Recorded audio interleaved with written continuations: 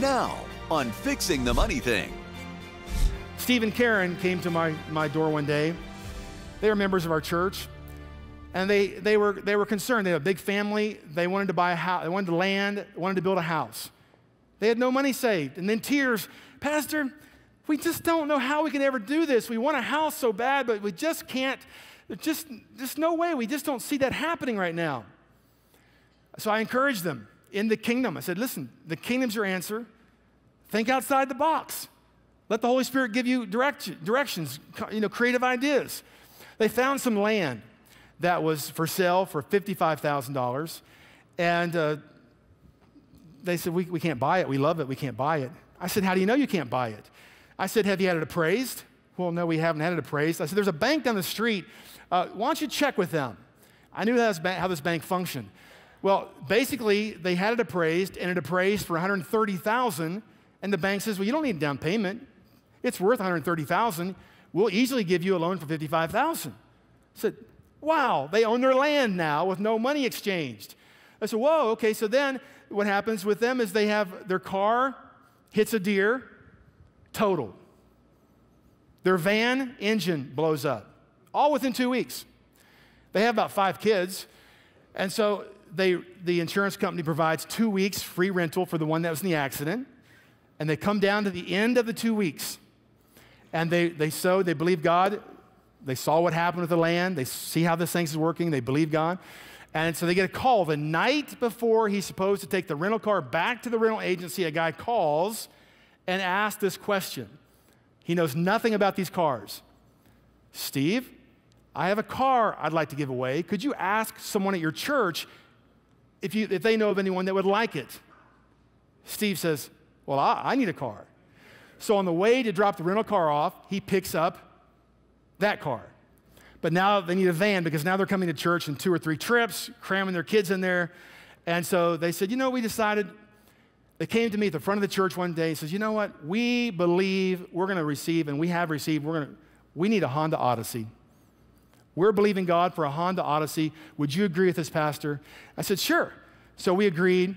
I know we went over to their house one day. A couple weeks went by, nothing changed. But on their refrigerator was a big picture of a Honda Odyssey. And she said, every time I went to that refrigerator, I laid my hand on that picture and said, thank you, God, for our Honda Odyssey. I thank you that we have our Honda Odyssey. A week later, my secretary calls. Pastor, strange call came in this morning. I said, what do you mean? Well, this family wants to donate a van to the church. I said, what kind of van? Well, it's a Honda Odyssey. I said, is it in good shape? Because, Christians usually give hand-me-downs, junk away to church people. I said, is it in good shape? So it's in perfect, we saw it's mint. It's perfect. It has 70,000 miles. There's not one scratch on the entire vehicle. It's absolutely perfect. I said, I know where that van goes. We called Karen on the phone, and we said, we kind of played with her a little bit. Karen, how's it going? Here's what she said on the phone. I'm one day closer, she says, to having my van. I said, well, your day's here. Come and pick it up. And she came and picked it up. The kingdom works different. It works different. You have to change how you think. How's the Sabbath rest possible? It's only possible if you have more than enough. A lot of Christians are happy their bills are paid. So the problem with just having your bills paid is tomorrow comes. Okay? So how can you have a Sabbath rest? Because if you don't have provision, you've got to work on that next day to provide for that day. So it's called the double portion.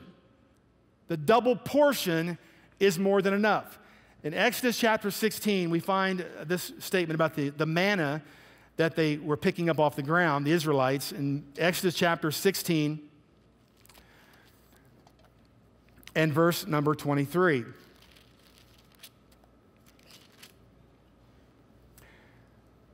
Let's go to 21. Each morning, everyone gathered as much as he needed, and when the sun grew hot, it melted away. On the 6th day, they gathered twice as much. Okay, you see that? They gathered twice as much on the 6th day. Why? Because the next day was a rest day, Sabbath day. And so the Lord commanded them to do this, and so they saved it on the 6th day to the next day. And nevertheless, some of the people went out on the seventh day to gather it, but they found none. And the Lord said to Moses, how long will you refuse to keep my commands and my instructions? Bear in mind, he said, I have given you the Sabbath. That is why on the sixth day, he gives you twice the double portion. So Hebrews chapter 4 says there is a Sabbath rest for God's people, which infers that God is going to bless you with more than enough so you can rest. Except in our situation, it's not one day of the week, it's a kingdom. So it's not just the sixth day of the week. We live in the seventh day. In the kingdom of God, we live in the seventh day through Jesus Christ. The church has not been taught how to step into the double portion, how to step into the multiplied overflow. There can be no Sabbath rest without more than enough. The double portion is required. You know, it's interesting how the kingdom operates. It's so cool. You know, in Isaiah 61, speaking of Israel's future, in verse number 7, I'm going to close up this session with this scripture here. It says this regarding Israel, and of course Jesus said Isaiah 61 was referring to the church when he went into the temple in Luke chapter 4. But it says this, instead of their shame, my people will receive a what? Double portion. And instead of disgrace, they'll rejoice in their inheritance. And so they'll inherit a double portion in their land, and everlasting joy will be theirs. For I, the Lord, love justice. I hate robbery and iniquity. In my faithfulness, I will reward them and make an everlasting covenant with them. Their descendants will be known among the nations and their offspring among the peoples. All who see them, remember Joseph, the everlasting covenant's you. All that see them will acknowledge that they are a people the Lord has blessed.